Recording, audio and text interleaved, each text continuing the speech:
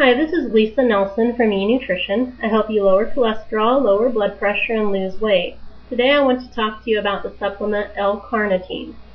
This is probably a supplement you've never heard of, but when supplemented along with coenzyme Q10, substantial benefits have been seen in individuals with heart disease. So what is L-Carnitine? L-Carnitine is a compound produced by the liver and kidneys from the biosynthesis of the amino acids lysine and methionine. To form L-Carnitine, you also need adequate levels of vitamin C, B6, niacin, and iron. How L-Carnitine works? Well, the powerhouse of your cells is the mitochondria, and it produces the energy your heart needs to function. L-Carnitine is responsible for transporting fatty acids to the mitochondria for energy production. The heart typically gets 60% of its energy from fat sources. If this process is slowed due to a lack of L-Carnitine, heart function is affected. Those with moderate to severe atherosclerosis, which is the hardening of the arteries due to inflammation and cholesterol deposits, and individuals with congestive heart failure, are most affected by a deficiency of L-Carnitine. To make matters worse, damaged heart tissue has a hard time holding on to L-Carnitine, resulting in a deficiency. So when do you know to supplement L-Carnitine? Well, if you remember back to the information I shared on coenzyme Q10, coenzyme Q10 directly affects energy production in the mitochondria.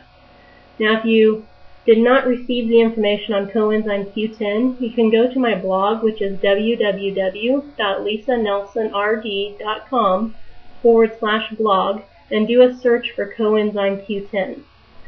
So when coenzyme Q10 levels are low, cells are unable to produce energy, meaning the heart lacks the fuel it needs to pump blood.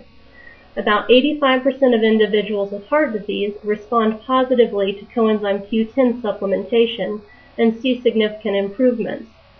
However, about 10 to 15% of individuals do not see any improvements from the addition of coenzyme Q10. Now, researchers have learned that the missing link for these individuals is L-Carnitine.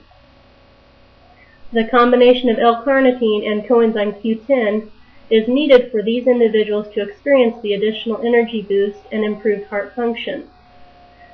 Let me see if I can make this easier to understand. In order for the heart to pump blood, it needs fuel. This fuel is produced in the mitochondria of your cells.